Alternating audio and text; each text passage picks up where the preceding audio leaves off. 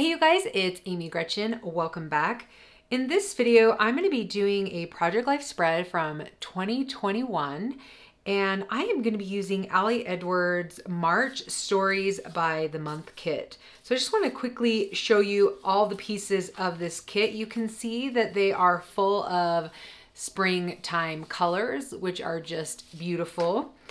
And I'm actually going to be using this in January, so I'm not going to be using it in spring, but I just really want to show you guys how versatile these kits can be. This kit includes also some brads, which is really fun. I have not seen them include brads before, so this is kind of a brass heart metal brad. And then wood veneer shapes that she had in her kits last year as well. So it's just fun to see them including different pieces in these kits. See if I can get them out. So they are very delicate, some of them. So just be careful as you're using them. These I think are great to color with ink and paint. Distress inks work really great with this as well.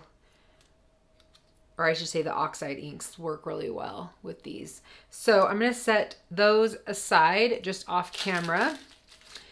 And also what I have on my desk is my photos. So let me just move these things aside. So it's actually been fun for me. I've only done one spread so far using the 9x12, but I am enjoying that it's not, like I have to think a little bit more. It's not just, I can't just go to my desk and print out 7 4x6 photos and, you know, kind of figure it out that way. I have to kind of map it out a little bit, and I'm enjoying that change. So the photos, you can see that I only have a couple 4x6, and then I've included several 3x4s. And what I've noticed with my photos is a lot of them can be cropped down to a 3x4 and still keep the feeling that I'm going for with the photo. So anyways, let's just jump in and get started and see where this spread turns out. All right, you guys, so just jumping in. The first thing that I'm going to do is cut up my photos. So if you've been around for a while, or if you've seen some of my videos, you know that this is typically the first thing that I do is kind of deal with the photos and put the photos in place.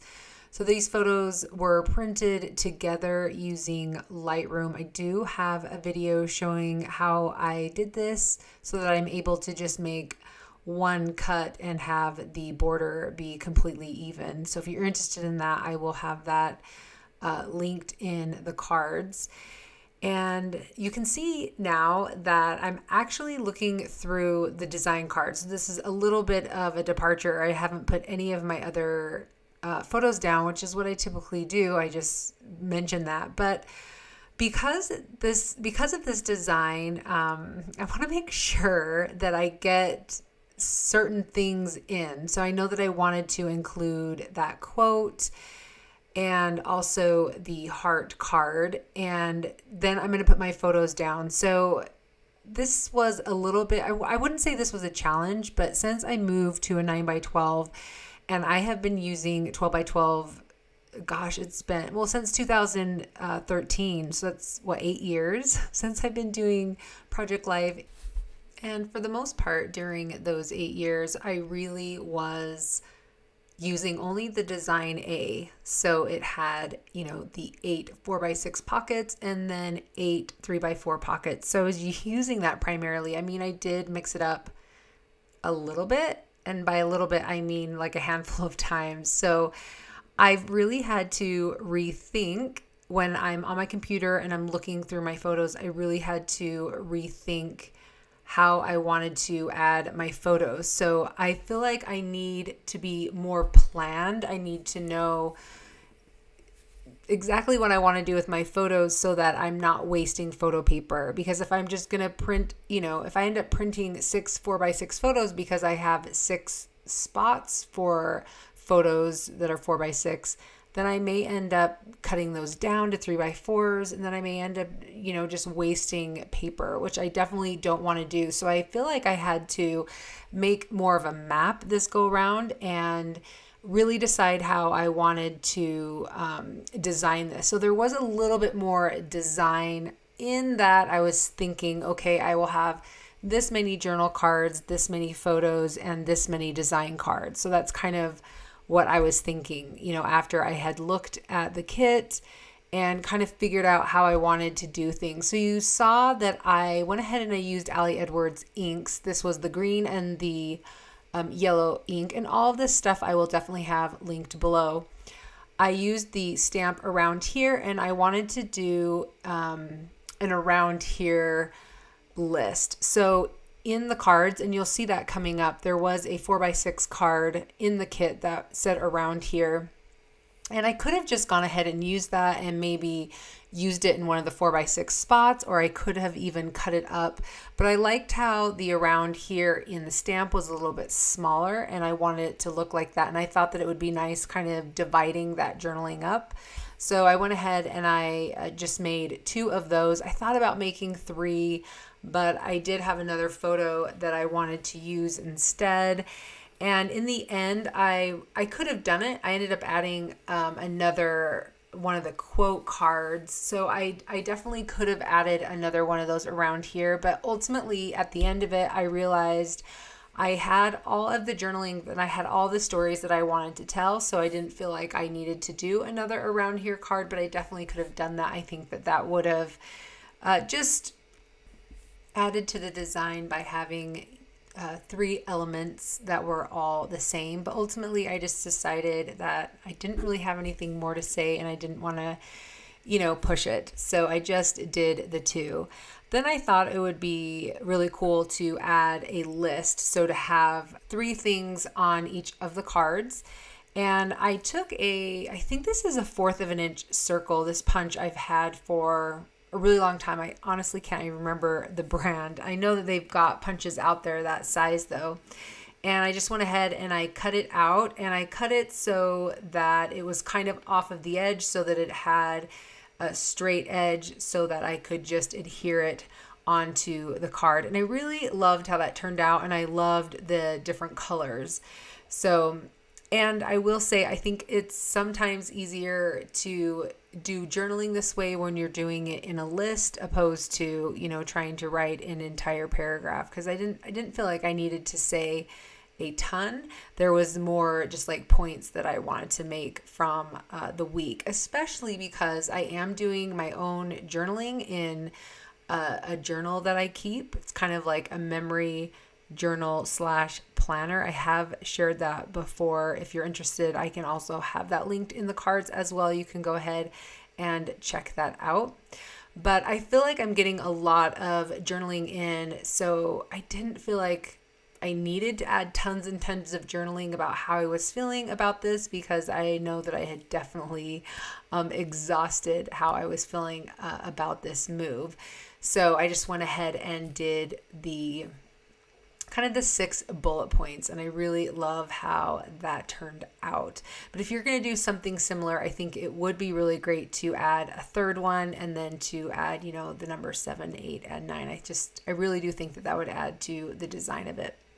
All right, so because I have, and you saw me do this a couple times already, I think, maybe not. Maybe I haven't done that to any other card, but because I now have some 4x6 spots where I'm using 3x4 cards and photos, I need to kind of stick them together. So I went ahead and just used some washi tape to stick them together. I have found it's a lot easier to do that. It allows, you know, it goes into the pocket easier and doesn't move around and doesn't fall out. So you definitely want to kind of stick those together, but that will allow you to add more 3x4s if you have less 4x6s that you want to add to your pockets. Another thing that I have realized in changing size is I really do have a lot that I want to say per each week. I love telling a lot of stories and I love sharing a lot of photos. So I realize this is definitely going to be a challenge for me. I do love the smaller size. I love that it's got me thinking about the design a little bit differently, but ultimately it is going to be a challenge as I'm trying, trying to pare down the stories that I want to tell because I feel like there's a lot from each week, which is one of the reasons why I have not gone to monthly, because I still feel like I have tons and tons of stories that I want to tell per week. And I really love the weekly format. So I'm interested, are you guys doing weekly or are you guys doing monthly? All right, so you can see that I'm putting down some of the elements. I'm putting down some of the chipboard. There was this great sticker sheet. So they were like cardstock stickers, definitely a little bit thicker. I really wanted to make this sticker that I'm working with right now. It says Hello Life. I wanted to make it a little bit thinner. I felt like that yellow was just a little too thick for what I wanted. So in order to get it straight, I'm just using my cutter to kind of help me get it straight. And I was trying to get it as even as possible. I'm sure it's not 100% even, but that's fine, just so that it looks a little bit more even than it was. And then on the stickers, I'm adding a little bit of foam tape on the back just to give it a little bit added dimension. Another reason I really love to do that is it allows me to put the element on the photo or the sticker on the photo without having to stick it down and totally commit. You guys know me and you know that I like to take my time in committing. So sometimes I really like to just be able to put it there first. So that is a great option, is to use some foam tape. All right, so I finally finished that last journaling. I kind of struggled with exactly what I wanted to say. Ultimately, I was just super happy that the election cycle was over.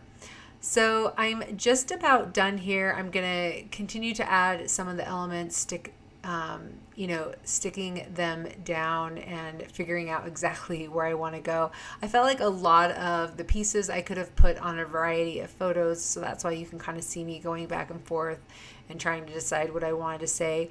I really loved the sticker that said, well, it's the one I'm working on right now.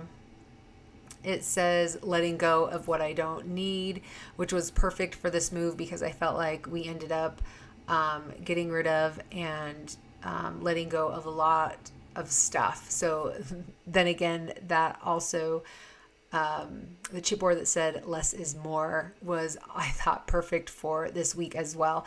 So like I said at the very beginning, one of the things I want you guys to realize when using these story kits, this is definitely a March themed story kit, but you can use it for any week in project life. You can use it for any story that you've got going on. You don't have to keep it to a March theme. You can see that I intentionally did not include any of the cards that had March on them because I'm using it in January. And I think I just want to really show you guys the versatility of these kits and that you can really use them for whatever story you have in mind. And it just ended up working out.